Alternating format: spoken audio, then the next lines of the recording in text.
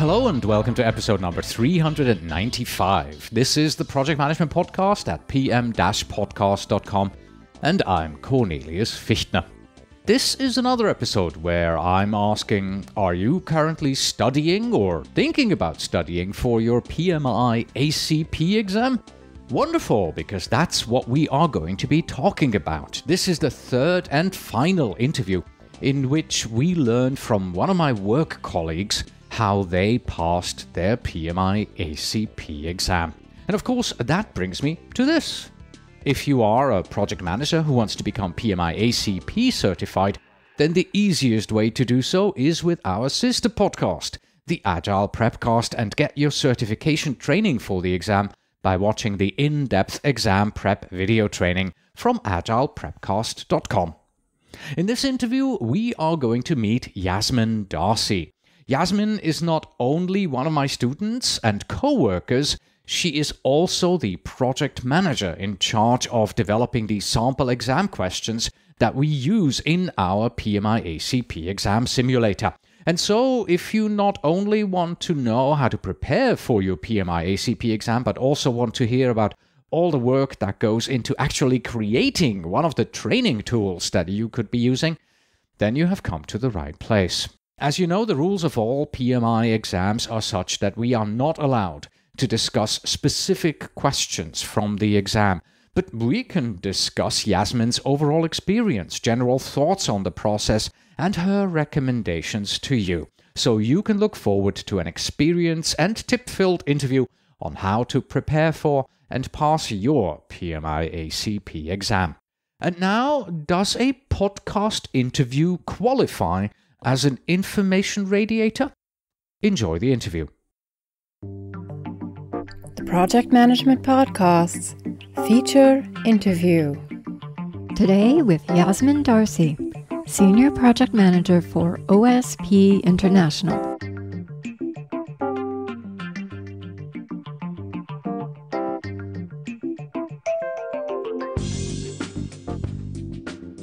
Hello, Yasmin, and thank you very much for stopping by. Hello, Cornelius. Thanks for having me over. Sure. Well, first of all, congratulations on passing the PMI-ACP exam. Thank you. I'm glad that's over. When exactly did you pass? I passed in November. I recall it was a holiday weekend. So I studied and prepared on Friday, and I went in and took my exam bright and early on a Monday. Okay. And the PMI-ACP is not your first exam, right? You've already taken the PMP before that. That's right. I took my PMP a few years back. Right. And then you also have an MBA on top of that. That is true. Okay. And what we also have to do at this point is we have to insert a disclaimer because you and I are colleagues. We both work for OSP International. We are a training company and we do offer PMP exam training and PMI-ACP training. And I believe you used both our Agile Prepcast and our exam simulator, right?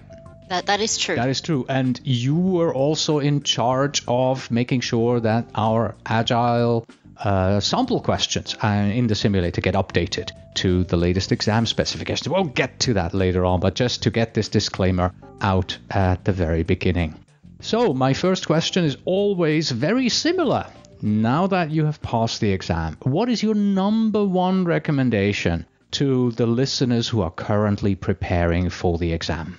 I think my number one recommendation is for people to understand what their goal is when taking this exam. For myself, I wanted not only to pass, but also to have good understanding of all the material.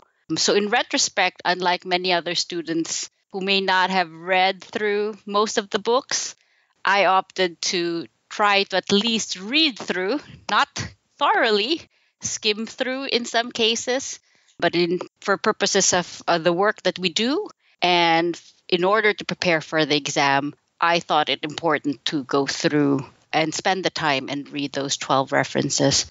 Probably not what everybody wants to do, but in my case, I did. Okay, and let me just jump into this one here, because currently the PMI-ACP exam has a recommended reading list of about 12 books or so. We can see in the horizon, at the horizon, that this is going to change, that PMI is working on the Agile Practitioner's Guide, and very likely at some point in the future, the Agile Practitioner's Guide is going to be the thing to read as you are preparing for this exam. So let me ask you this. Even though the exam is currently based, and the one you took based on those 12 books, you read those 12 books, is the way you studied still going to be applicable in, say, 5 years, 10 years down the road when someone's listening to this interview?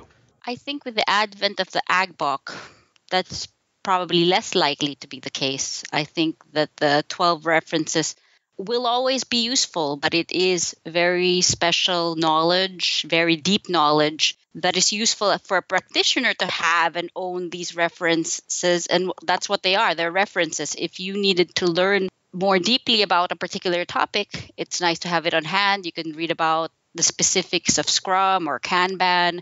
But likely for preparation for the exam, the AgBook 10 years from now will be very well used and developed. So that will change how people will prepare for the exam. Right. So how, just like people study the PMBOK guide today as they are preparing for the PMP exam, in the future they may be studying the, we call it sort of AgBook jokingly, the Agile body of knowledge. It's probably, I think the working title is the Agile Practitioner's Guide. So whatever it will be called, in the future, more focus on this. But the other study materials that you used, I believe you read, correct me if I'm wrong, you did read a exam prep book, you did go through our Agile Prepcast, and you did use the questions in our exam simulator, right? That would still be something that you'd recommend? Yes, definitely. I had probably watched through the Agile Prepcast twice over the course of 2 years, and more thoroughly in preparation for the exam. And in particular, I found the lessons on the Agile Manifesto and the values and principles and different methodologies quite useful. But I also used another exam prep book, again, to get good understanding of all the 7 domains at a high level, and where I was like, I don't understand more of this, then I had the 12 references that I could refer to. And all that was very useful in preparing for the exam. Yeah, I'm very glad that you said that, because when I did the interview with Stas Podoksin, and people will already have listened to this one, Stas said that because he took a course at the University of British Columbia, that course really overlapped about 80%, and so he did not find the Agile Prepcast all too helpful in addition to this. But you're saying that there was a value in you watching and listening to the Agile Prepcast. Is that right? Yes, and I found that, again, when you can listen to it, that's one mode, and I think that's what I did maybe a couple of years prior to actually taking the exam.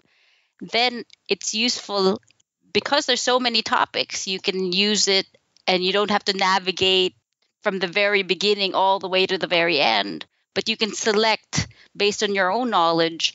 I already know about this topic. I think there's no need to listen to this for myself. I think that I'm adequately prepared. But no, when I wanted to a total refresh on Scrum ceremonies and make sure that I understand the specifics in great detail, that I didn't forget something or I misunderstood something, then I could sit down and set aside the half hour, whatever I needed to complete that lesson and listen to that lesson more attentively. So that's how I used it. I didn't probably use it in a,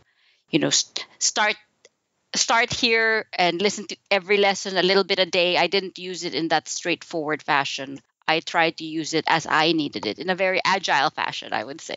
Right. Yeah. The intent is actually to do, start here and go all the way through. The more important lessons are at the beginning. The somewhat less important ones are at the end. But you are an unusual student from that perspective, because we work together. You've had access to this for years, and so. But let's talk about the exam prep book that you used. What book did you use and what did you enjoy most about it? Yeah, I used Mike Griffith's book. What a surprise. It seems like that's the answer I get from everybody these days. Yes, I think, again, because it's organized by the domains, and for example, in the first few pages, they have a table and it's divided by tools and techniques and knowledge and skills. So at a high level, he has lists of different topics. So it helps guide you through the different topics, and it ensures in a relatively small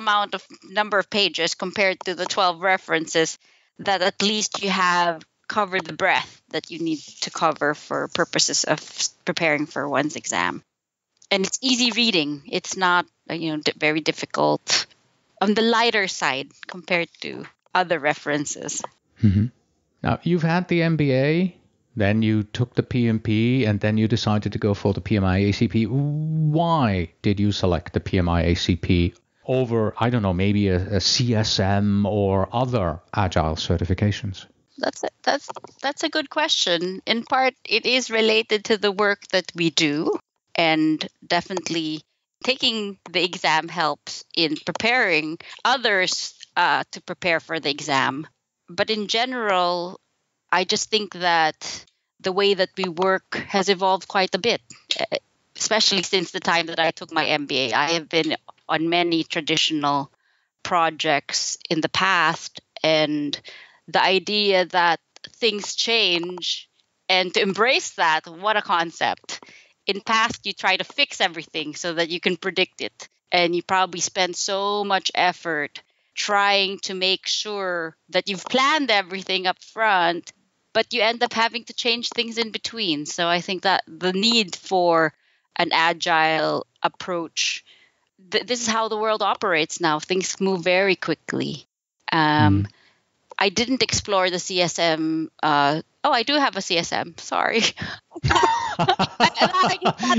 So many letters after your name, you keep forgetting. Sorry, I mean, we use it almost every day. You almost forget that you have it, and it's not like you go around and sign your name and put all the letters behind it. I think you gain knowledge as you go, and it just becomes sort of part of your repertoire, so to speak. And yes, I do have my Scrum certification, and we do use Scrum on our own projects. So yes. Yeah, and this is maybe an interesting history here for the listeners. When we originally developed our PMP exam prep course, that was done fully in a traditional waterfall-based project management approach. Then we started with the Agile Prepcast, helping people prepare for the ACP and also the simulator. And again, that was done based on traditional best practices. We were only starting out on Agile back then. Later on, when PMI changed the ACP exam, we had already started out on the Agile path, and we did the updates using Agile practices. And right now, pretty much as we are recording this interview, we are in the process of updating our PMP training, the waterfall-based certification, and we're actually using Agile practices to update a training course that is focused on traditional waterfall based. So things are certainly evolving and changing over the years. It's a bit ironic, I guess, if you think of it that way. But it is true. Even as we approach something, the material and the content itself might be based on something very traditional. The way in which we operate is agile because things change within our team. Maybe the methodology itself is more stable, and certainly from PMBOK 5 to 6 there are changes, and it's similar ideas. It's ever evolving, but in our team definitely things happen, and we need to be able to adjust ourselves to the changes. All right, back to you and your PMI-ACP experience. You mentioned that you had a lot of experience on traditional waterfall-based projects. How then did you determine that you were in fact eligible to take the PMI-ACP exam with all the Agile experience you needed? Well, first step definitely is you need to go to the PMI website and understand all the requirements to make sure that you have the training experience as well as the work experience required. And I think I mentioned that a couple of years ago, I started watching the Agile Prepcast, and I was actually eligible back then, but never really got around to applying and taking the exam. So it does take effort and focus to complete all the steps. But that's what I did. I just went through, it's like a checklist, make sure that you have all your ducks in a row and send in your application. Did you read just what's on the website, or did you download the PMI-ACP handbook and the PMI-ACP exam content outline, two separate documents here, and did you read through them to understand what's required? Again, my case is a little different as we were very much involved in trying to prepare our own questions for the simulator. So I was very familiar with the exam content outline and what to expect in terms of the content of the exam itself. I think I went to the PMI website more to understand the mechanics of the application process itself, how to book the exam, what was the timing, would I get audited, questions like that is sort of separate from the content of the exam itself. Well, let's answer that question right away. Did you get audited? Fortunately not. So Jonathan was the only one, lucky one on our team who got audited there. Yeah. Let's take a look at your experience hours that you had on Agile projects. Was your designation project manager? Yes, I put in hours that based on the criteria in the application, and I made sure that my training hours and my experience hours were in line with what was required. And I made sure that you and me, because many of my hours, I've been working together with you for a while in this agile style, and to make sure you were happy with how I described the work that I did. Again, all in preparation for the off chance that an audit might occur, that everything was on the up and up and that there'd be no surprises. Yeah, that relates back to the requirement that on the exam application, the student has to fill in a contact name. So he said, I worked at this company on this project. I earned 500 hours, and the contact person here is Cornelius Fichtner in your particular case. And what you did is to make absolutely certain that was correct. You sent all this information to me before you submitted your application so that I could look at it and say, yeah, that looks right. I in case of an audit, I would approve this, and I would reply back to PMI and say, yes, this is correct. This is indeed what you had. And there's one more thing I'd like to point out, because this is a PMI-ACP lessons learned.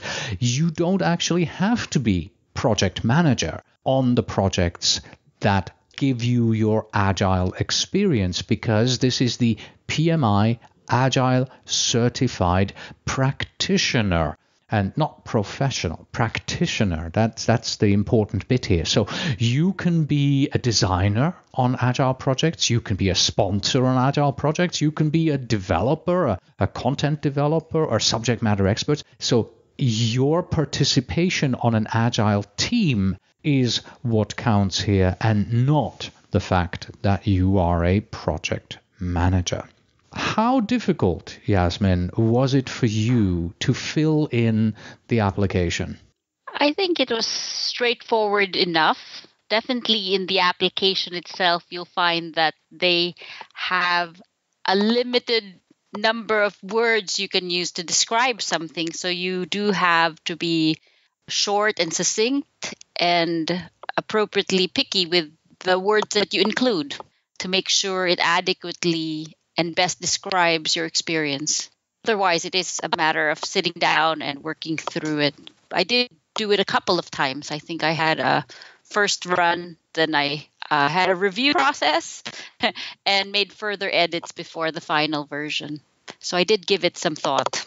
Yeah, lucky you. You had a couple of colleagues who had just submitted their applications as well. So you could ask them, what exactly should I write and how should I write it? One thing we want to make absolutely clear here is, though, even though there was an editing process going on, you always stuck 150% to the truth, right? There was no fudging or misinterpretation. Definitely not. And I think I was first to apply, and the colleagues were able Look to at that. take advantage of my experience. But it's been a while. Yeah. No worries. Yeah. So how long did you actually study then? You mentioned, I'm a different kind of a student because for so long you had been, involved in this and looked at our training materials and helped develop the training materials. How much time did you then actually spend sitting down and really studying for this? That's a good question. Again, I'm not the norm because I think I had some knowledge prior and I wasn't starting from a blank slate. But I would say a couple of months. I think the first month was okay. I will read through the exam prep guide from beginning to end, but at a leisurely pace. And I know the week beforehand, I was more serious, setting aside hours after work each day to really read through each chapter again. And that final day, that was a holiday weekend, that entire Friday, I know I spent studying and reading through the reference material again. So, yes, 2 months, I would say, but with various levels of dedication. Any memorization during that time? I didn't memorize, nor do I recommend, I think, for people to memorize. I think it's key to understand the concepts of what they're learning, especially, I think, pay attention to the principles and values and the idea behind what the PMI-ACP approach is about and what Agile is about.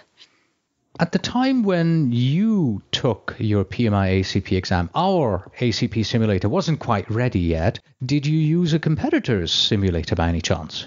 I actually didn't. You didn't? Okay. Nor did I use a simulator formally for my PMP exam prep. I think I go through questions, but offline or through free questions.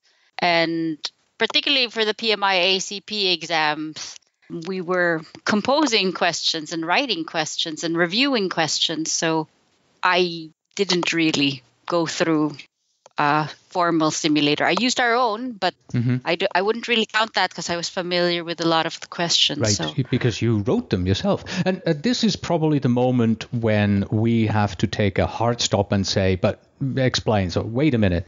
You were not yet PMI-ACP certified, yet you developed questions for the exam. And of course, there was always a PMI-ACP certified person in the back who would review these questions and ensure that they are appropriate and that they are factually correct and that they match what has to be expected on the exam. Let's talk about this a little bit here. How long does it take to write a good PMI-ACP exam sample question? I think it's just like any good project manager or ACP practitioner who's asked for an estimate, you have to give a range. Definitely there's a minimum that you couldn't physically type up a question, and it would depend on the experience of the person writing the question. A good PMI-ACP practitioner might not make for a good PMI-ACP exam question writer.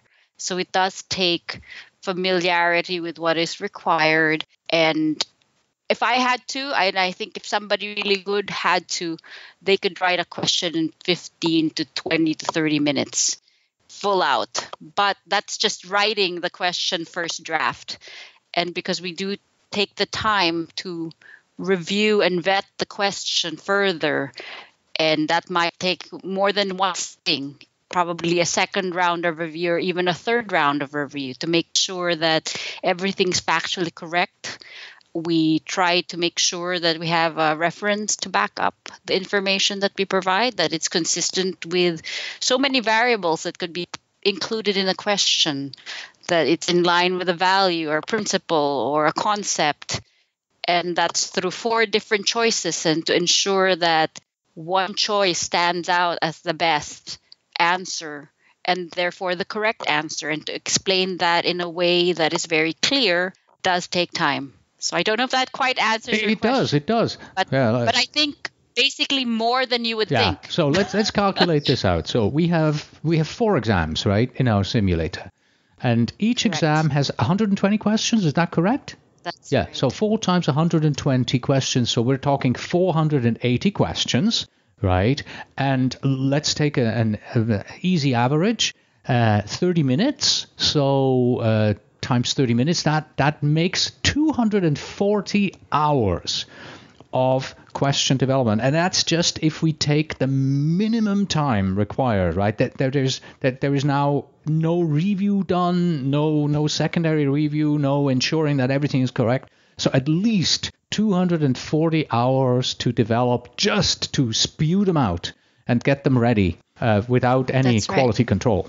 That's right. Yeah. I think it's a writing process, it's a creative process, it's a review process to ensure that what the writer has in mind, the audience understands. Yeah. That it's for example, the right level of difficulty, not too easy. Otherwise, people won't learn what they need to learn, but not too difficult. Otherwise, that is frustrating. And we want it to be in line with what the real exam is like. Mm-hmm. So all those parameters make it much more difficult than what you might imagine at first blush. Mm-hmm. So, dear listener, if you see a PMI-ACP question out there, remember that someone spent at least half an hour developing that question for you. Let's talk a little bit about ethics here, because you developed questions before you went to the exam, and then you saw what questions are actually on the exam, so you saw the real stuff. But you're not allowed to talk to anybody when, after the exam about this. So how did you work on this? Because today you're still working on these questions. How do you make sure that you stay ethically correct and you don't take what you've seen on the exam and implement this in our simulator? For one, I'm pretty sure my memory is not that good. So since November, it's gone. What I know is what I know. So barring that, I think what we do try to incorporate is the style and the idea and the approach of how the question is composed. So certainly there were some things that we do and continue to do to improve the questions to be more in line with what we saw or what others have said they saw. And when we get feedback from students or when we ourselves give feedback about our exam experience, we don't go to a person and say, we got a question and verbatim state what the question and the choices were. No, I think we remember that there was a question on this topic. It was difficult because 2 choices were very similar, or there was a term I didn't understand, or we see questions that are difficult because there were 3 different things compounded together in one choice, and I had to choose which one was not correct about it, which word made it incorrect, and therefore eliminated it as the best answer. So it's really the learnings, the style, that really... We don't copy questions, definitely. We copy, it's the style. And it's not copy, it's following the style of the exam. Right. Yeah, I mean, information radiator, I believe we mentioned that earlier on. You can be almost certain that one question from the 120 is going to be about an information radiator, but in what exact setting this is going to be and whether it's an easy, a medium, or a hard question, what the style of the question is. That's really where we're trying to separate ourselves apart. We are trying to cover all the topics that you'll see on the exam. We are going to use a very similar style, but we make absolutely certain that none of the questions that you see on our exam are actually taken from the real exam, because that would be a big ethical no-no right there. Was there anything on the real exam that surprised you? Overall, I don't think there was any big surprises. I do know one question struck me as I understood all the individual words, but when they spliced it all together, I couldn't quite understand what they meant. So I Okay. could only guess that maybe this was an experimental question. But other than that, I think it was what I expected in terms of how long it took me to take the exam, in terms of the content, in terms of what there's four choices. I mean, there in that sense there were no surprise. There were no heavy calculations. I never used the calculator during the exam. So all those things I had heard, and it's very useful to listen to interviews like this or read through the forums of recent exam takers to refresh that in your mind before you step in the exam so that you don't feel surprised or taken aback such that it might impede on how you answer the questions and perform during the exam. How did you travel to the exam site? Did you drive with your car? Did you take public transportation? I drove with my car. And did you know where it was? I had an idea. I definitely mapped it out to make sure I knew the traffic patterns, to make sure that I could get there. I prefer to be there early and not rush and not feel rushed or stressed. So you did not visit the testing center like a week before? I definitely didn't. And I believe it might have been even the same center that I had used. For just going to ask exam. But that was many years ago. It's not long. It was so long ago that I didn't exactly recall. I think what I did is after I scheduled the exam, I made sure I had a good idea where it was. It was it was near the airport, so I knew the general area and had a good idea of how long it would take to get there. So I think just the comfort level. But you're right. I think if you don't feel comfortable and you need to make an arrangement as to how to get there, you should do that so you have one less thing to worry about. In my case, I just made sure I had ample time to get there. How early were you? How early was I? Probably half an hour. I didn't want to stay there too long. Right. Did they let you in ahead of time, or did they make you wait until your actual time came up? In my particular case, the center would have been closed. Right? So, I mean, I think the center opens at a certain time. My goal was to get there right around the time the center opened. So I probably sat in my car for 5 minutes. Then they started letting people into the lobby. And when it was closer to time, then that's when they let people into the exam. But that allows you time to, go to the restroom if you need to, familiarize yourself again with, that's where the exam room is. And I know that there's some Prometic centers that allow you to have a pre-appointment. Is it a test drive? Yes. Just to allow yourself to get familiar with the place. I just didn't have enough time. I really booked my exam in a last possible responsible moment timing. I booked it probably a week, I think, before my actual exam. So I didn't have that luxury of being able to test drive. That means you must live in an area where there are either multiple testing centers or the testing centers are not always fully booked, because sometimes I hear from students that they say, I had to book my exam months in advance because it was just packed. Yes, I think that must be the case. And for sure, some of the other students who were there were not taking a PMI-related exam. They looked more medical, I'm guessing, or a lot younger, I would say, than most. And in my case, that was part of the impetus for taking the exam when I did. I was about booking it to sort of commit the date and asking myself if I was prepared enough, because again, I used that 1 week and tried to intensely prepare. And I said, okay, it's next week. Is that the week? But when I was looking at the testing appointments, I could see the appointments that I saw that were available yesterday weren't available today. And if I waited much longer, I wouldn't have been able to take the exam. I might have had to wait a month, or relative to my own schedule. I'm sure there were spots available, but that might not have worked for my own schedule. So yes, I think it is more. It works to book ahead. Okay. So during the exam, let's take a look a little bit at the interface that you experienced there. So same as on the PMP exam, there is a question, you have 4 answers, and you have to make the right choice, and then you hit next, right? That's kind of how it works. Yes. In general, there's an exam question, 4 choices.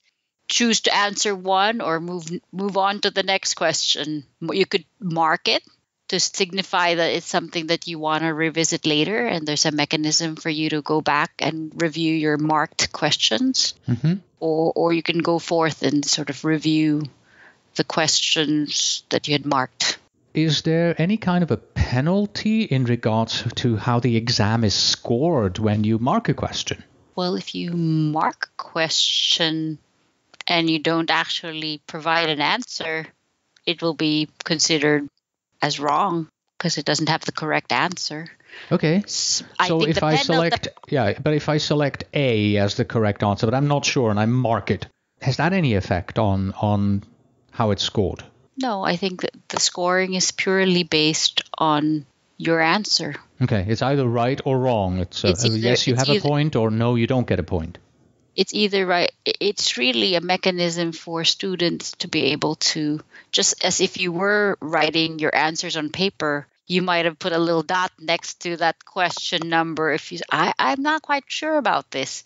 My advice is to try to give an answer anyway, and you can go back, review it, change the question, your answer selection later when you do your review. But it's useful if you're not sure.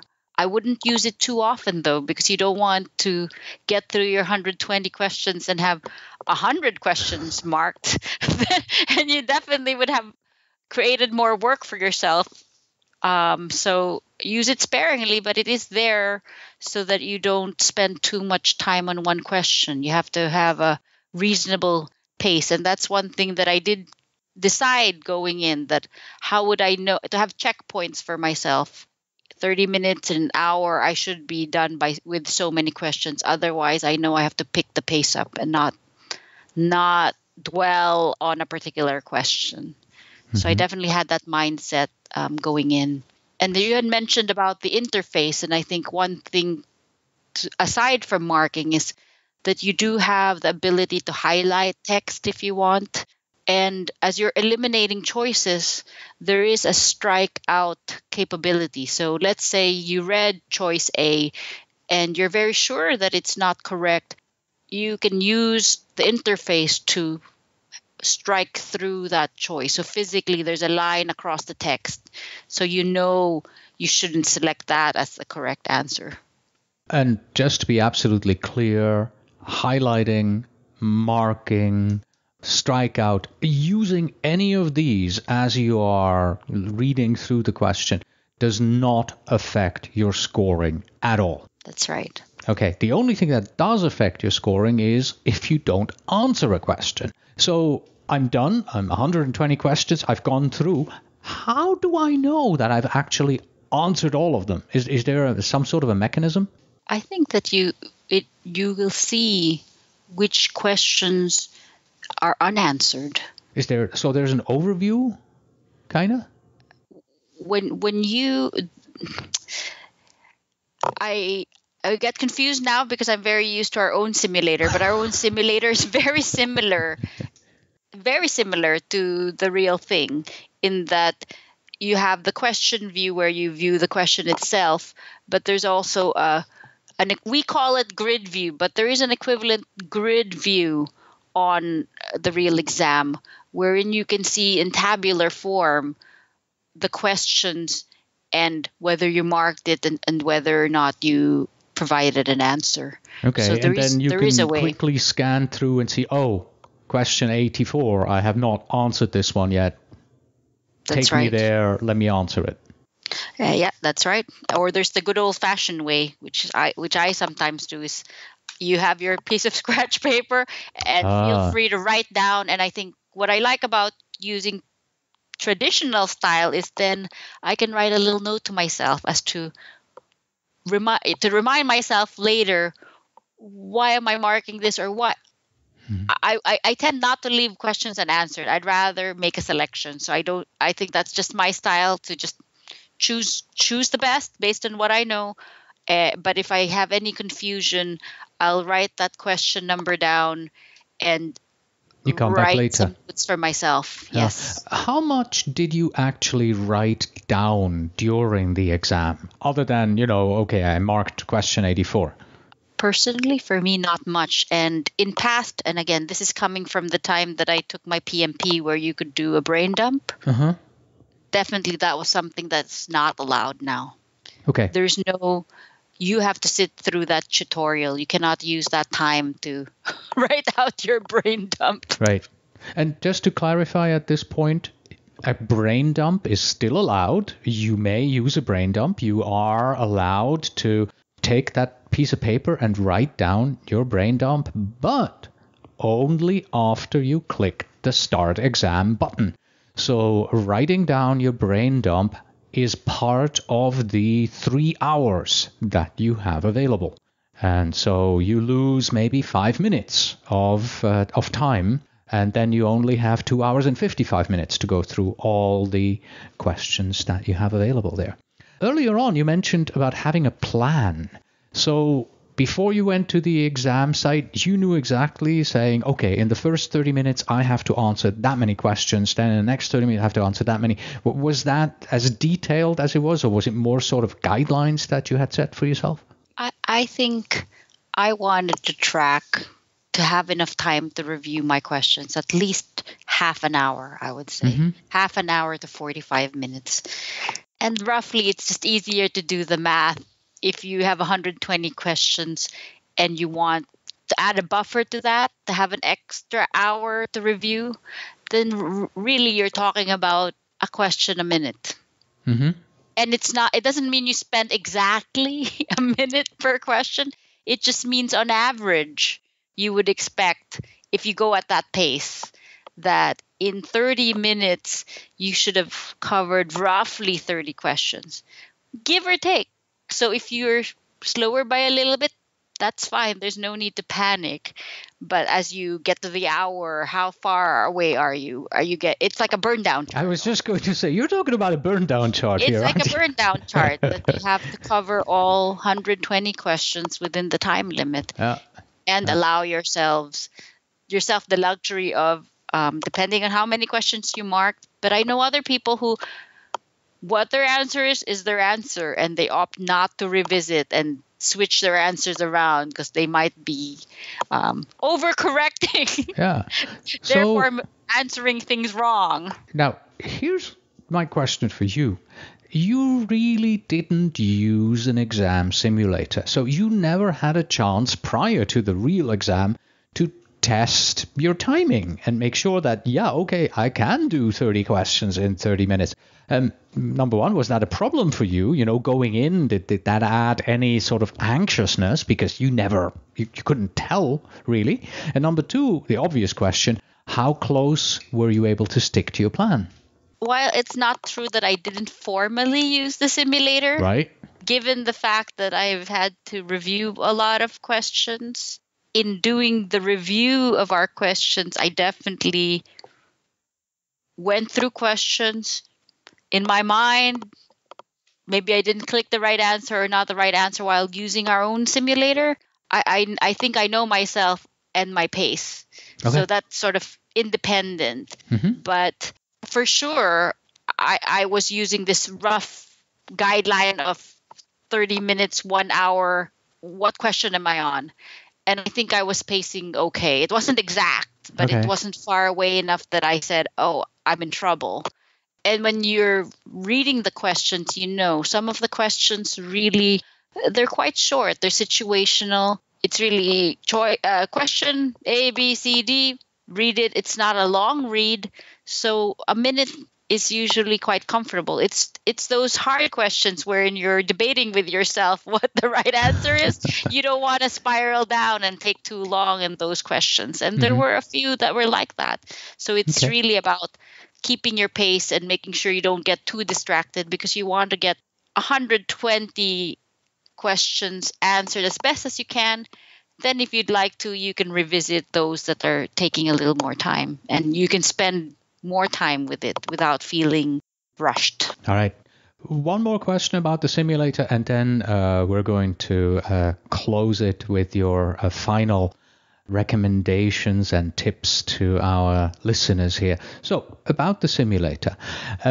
Nowadays, when people take the PMP exam, it's clear. You almost cannot pass the PMP exam without using a simulator, because it's gotten so much harder and so much more complex and difficult.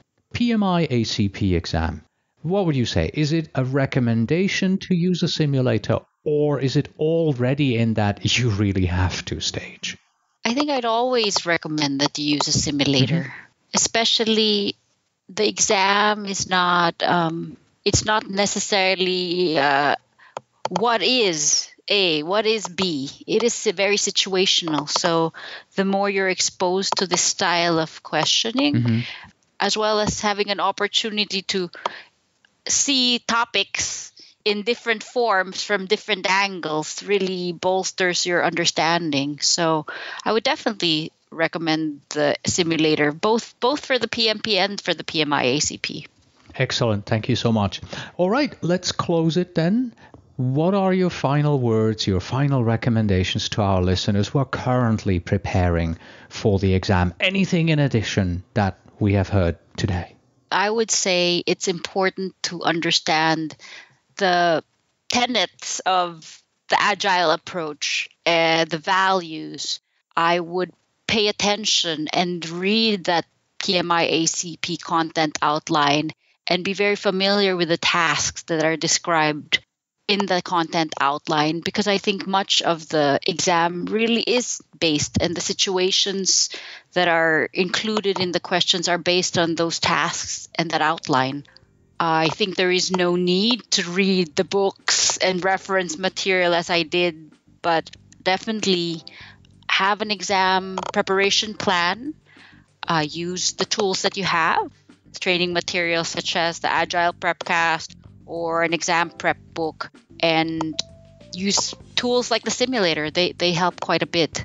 In terms of topics, again, I wanted to pay, and I think it was useful to pay attention to the different roles, ceremonies, the timing, the tools and techniques, and be very familiar with it, to the point that you're not memorizing, but that you do truly understand what these concepts are, so that when you're thrown a question, whether it's from this angle or that angle, it's not a problem. You know the material well. So just like anything, preparation. Wonderful. Yasmin, once again, congratulations on passing your PMI-ACP exam. And of course, thank you so much again for stopping by today and giving all your valuable hints and tips and recommendations to our listeners. Thank you. Thank you, Cornelius. Thanks for having me over.